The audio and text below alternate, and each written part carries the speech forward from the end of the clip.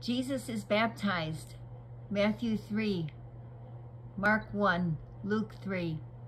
At that time, Jesus came from Nazareth to the river Jordan, where John was preaching. John knew at once that this was the promised king, the Lamb of God.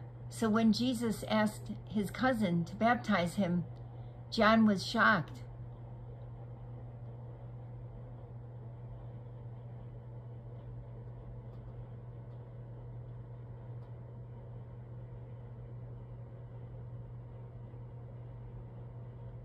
"You shouldn't be asking me to baptize you," he protested.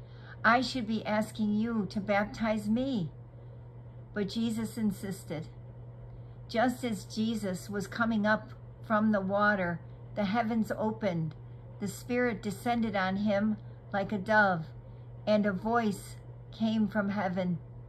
"You are my Son, whom I love. With you I am well pleased."